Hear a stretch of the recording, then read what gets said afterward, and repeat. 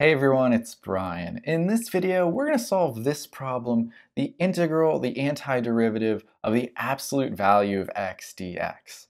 And this is a little bit tricky because if you know anything about the absolute value function, it's not differentiable at zero. It has that pointy edge, that cusp, if you will, that makes it not differentiable at zero.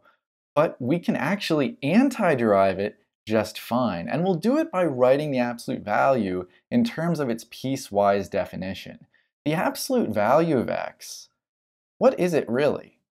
Well, it's simply x if x is greater than or equal to 0, and it's minus x if x is less than 0. That gives it its V shape where it's a positively sloped line after 0, a negatively sloped line before 0, and what makes any input output to be a positive value. You think the absolute value of 5 is 5, the absolute value of negative 5 is 5.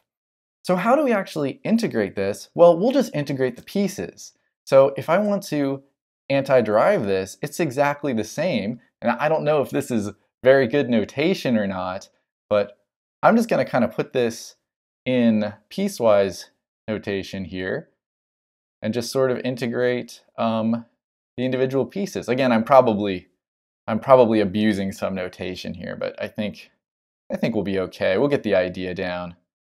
And all we have to do is antiderive each individual piece on its respective domain.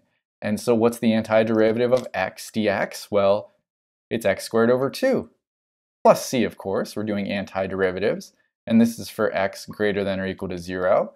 And same deal for minus x. Add 1 to the power, divide by the new power. I need plus c. Again, maybe I'm slightly abusing the notation here using two c's, but I think we're okay. You'll get the idea. And that's if x is less than 0. And hey, there we go. We found the antiderivative of the absolute value of x. We just had to split it up using its piecewise definition. Now, I would encourage you to click the video on the screen so you can watch the next video. I'll see you in that one.